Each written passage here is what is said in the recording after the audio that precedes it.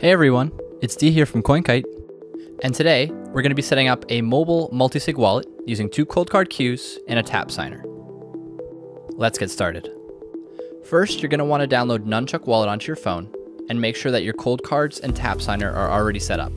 We need to grab all three XPubs to create the multisig. I already have one of the XPubs as a key in Nunchuk, so now we're going to show you how to get the other two keys. By the Keys menu, press the plus button and select Add an air-gapped key. Click Continue, name your key,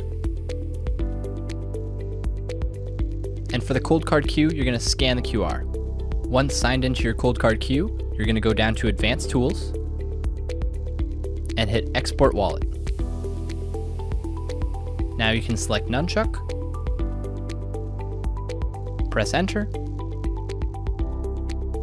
and once it generates, you can press the QR button on your COLDCARD and you can scan that QR code into your phone.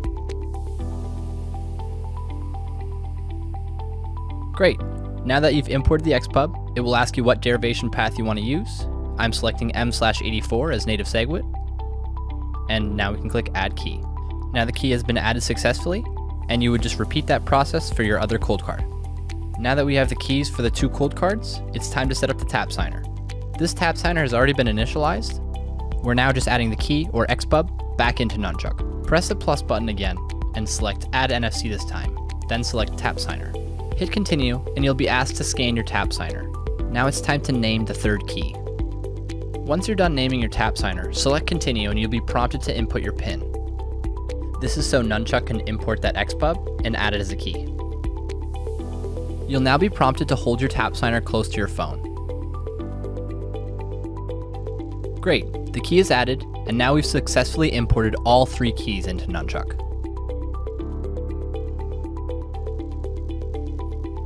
Now that we have all three keys, we can create the multisig wallet. Now we're going to press the plus button by the Wallets menu instead of the Keys menu. Click Create New Wallet, then select Create a New Wallet.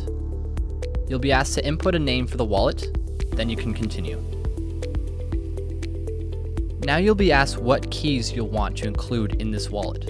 We're going to select all three, and at the bottom we're going to select 2, so that it's a 2 of 3 multisig. Now we're going to press Continue. We can see the wallet configuration, and we're going to click Create a Wallet. It's important to have a backup of your multisig configuration in case you lose one of your keys. Now is the time to save that file for safekeeping. At this point, your COLDCARDs don't know about this multisig wallet, so you can choose to import the multisig configuration onto your COLDCARD Qs at this time. For now, we're going to select I'll do this later.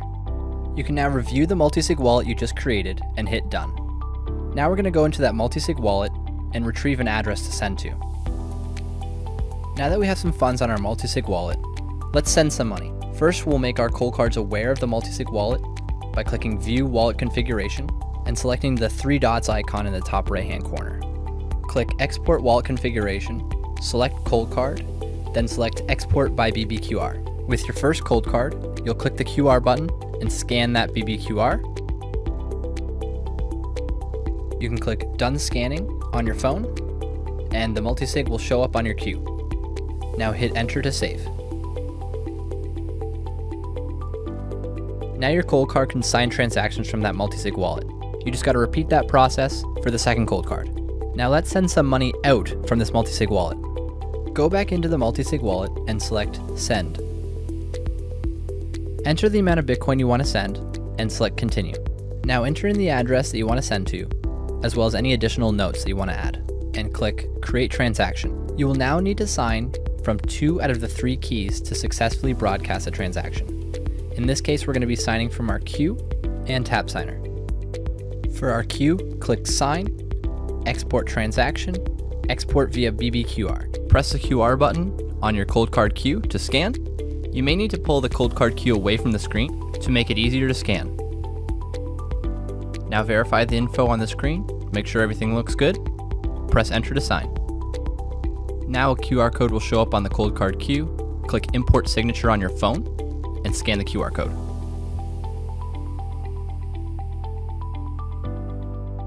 Great. Now we have one signature for the transaction, and now we're going to use our TAPSIGNER for the second signature. All you have to do for this signature is enter in your PIN, tap the card, and it will sign. Now we're done. The 2 signatures have been imported, and we're ready to broadcast. To conclude, you've successfully set up a Multisig wallet on Nunchuk, as well as sent and received funds. Congratulations! For more information, or to make a purchase, go to CoinKite.com.